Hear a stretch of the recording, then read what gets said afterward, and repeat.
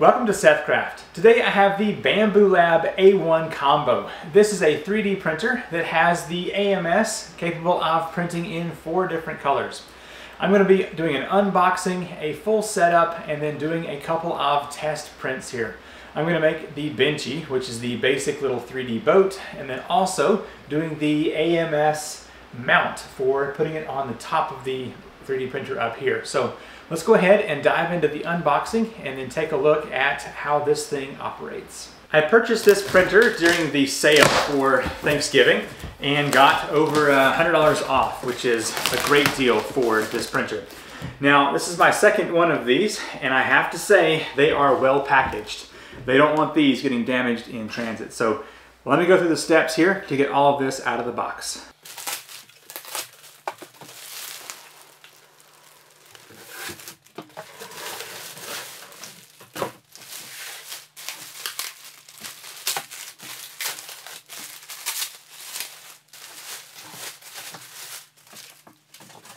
This is everything that comes in the box for the Bambu Lab A1 combo. Starting over here on this side, we have our plate, and it is double-sided, so you can use either side for your prints. There is a very nice user manual that shows installation very well.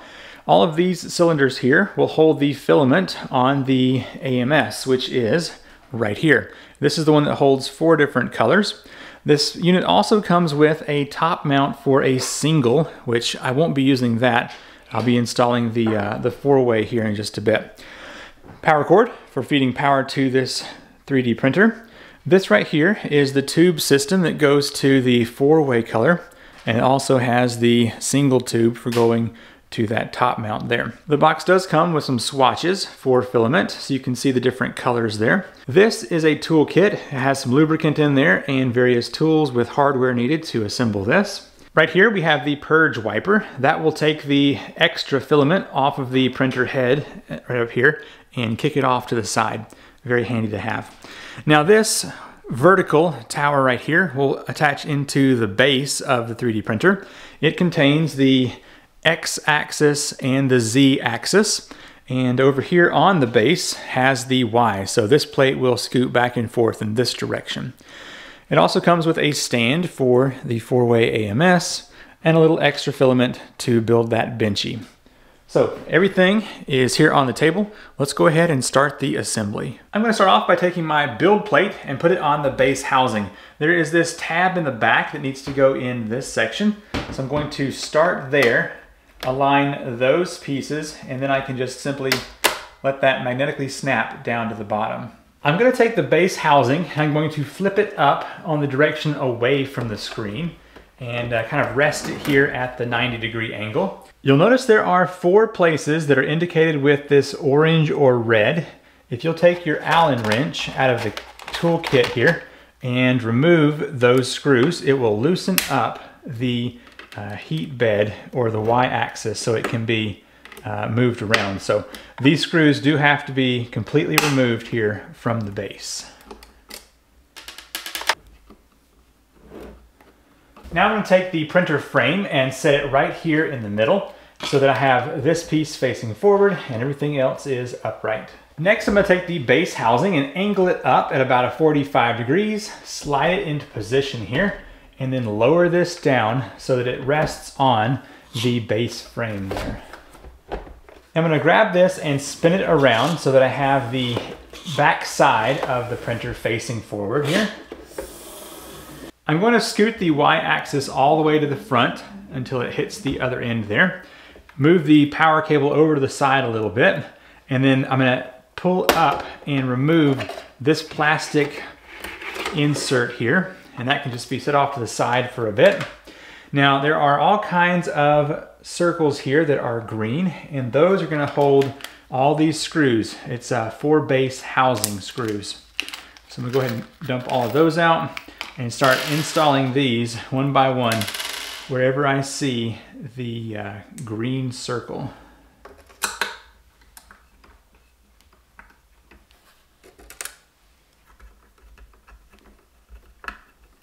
Once all the screws are in back here, be sure to turn the unit once again so that you can access the couple that are up here in the front. So move this forward, and there's going to be 2 more right up here that will need to have screws put in them as well. With all those screws put in place, you can move the y-axis back up and then replace the plastic piece that goes under here. Now I will have to open this back up here in a little while in order to put some grease on that track in there, but for now we will just get this back in place. It can be a little touchy here to get it right there, and then it'll snap back in. Now it's time to get the wire harness installed on the underside of the printer. In order to do that, I have to flip this up. So I have saved the air packet that came in the box, which I'm going to use to cushion this while it's sitting up. Now you could use cardboard or something. It's just a protection to keep this from getting damaged. So set this down carefully on the edge of the table. Now the printer will stay up on its own, but it's rather tippy, so just be careful with it. Right here is a little bit of tape. I'm going to remove that to let loose the cable that's underneath. That is going to make its way right up here into this little slot. The orange sticker indicates that this is going to go up to the orange location right here. Just press that into place. And then I'm going to take this cable, which is then going to have these attach. So I've got the green one is going to go right up here to the green. Easy peasy. This one over here is for the camera. And then lastly, I've got the USB-C, which needs to slide into place as well. Force this one, just line it up and let it go in nice and easy. There we go. And then lastly, you can move this little drawer to the side and house that cable up in there. Once you get all the cables in position, remember to attach this screw right here to hold everything in place. Flip the screen into place by turning it. The purge wiper is going to slide into position right here, and there's a small screw that goes in from the underside, and it looks just like this right here. So be sure to get that attached.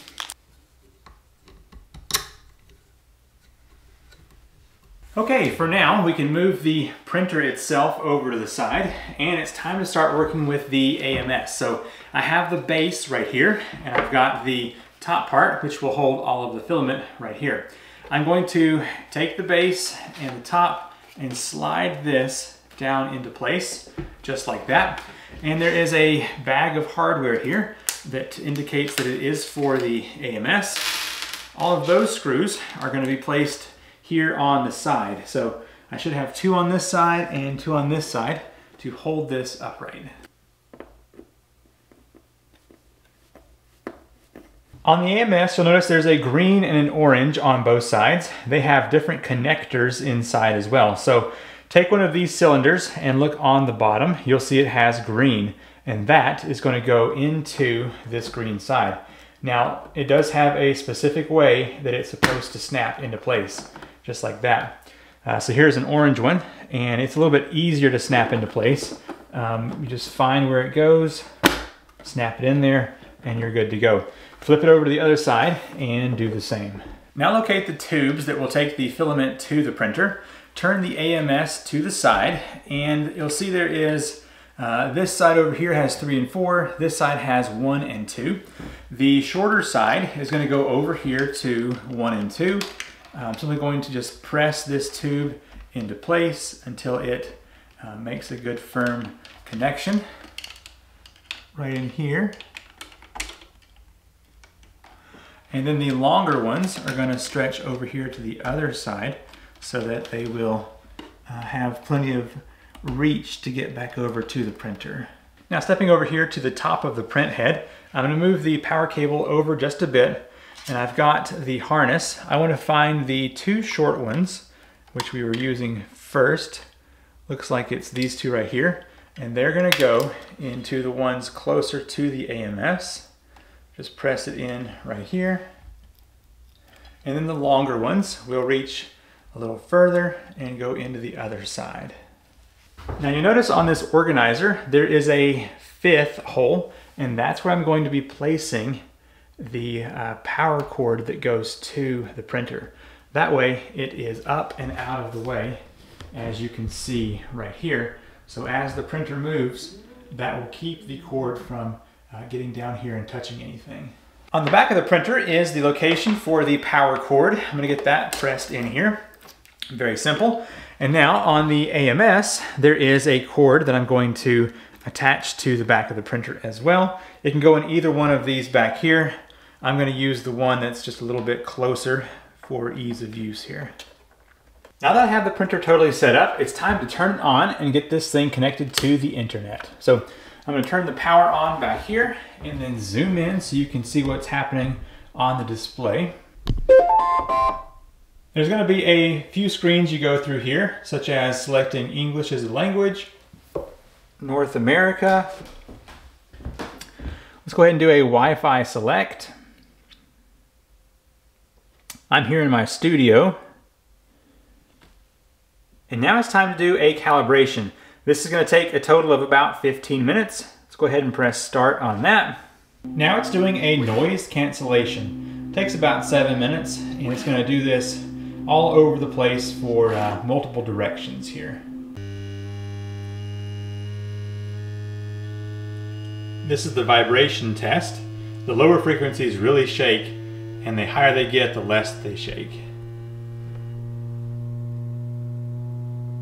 This stage right here is the auto bed leveling, and the unit is going to take lots and lots of little points, and it's going to move the bed back and forth as it does that. It takes about 9 minutes to get all of these done. Once all the calibration is done for the vibration and the bed leveling and all of this stuff, it's going to say it's time to lubricate the rails back here on the y-axis. So you've got a little tube of lubricant that comes with this unit, and the rail is actually up under here. So I'm going to put some of this on there, and we will slide the y-axis back and forth to get it lubed up. Just reaching down in here, going to put some of this on that rail back there and slide it back and forth. Do it on the other side. Can move it up here and then do this side as well. All right. Work that several times to make sure it is worked in well. I was going to use our printer that we just set up for making a benchy, but I'm just going to show you the one that I made on the other printer over here. It turned out fantastic. So the reason I'm not going to print anything else on that one yet is because my only spool of filament is over here. So let's go ahead and use this one that's already set up, and I will show you how this is done just for a real basic look here. So I've already been on Maker World, and I have found what I want to create here. So I'm going to click on Files, and I've got the AMS Light top mount, and this is going to take 8 hours and 24 minutes. It's a pretty thick file, so go ahead and press Next here. I've already got the PLA on number 2, as you can see right there. It's just this white. I'm going to go ahead and push Print, and it will begin to do its thing. It'll do a lot of calibrations and checks here before it actually gets into the... It's a fun sound.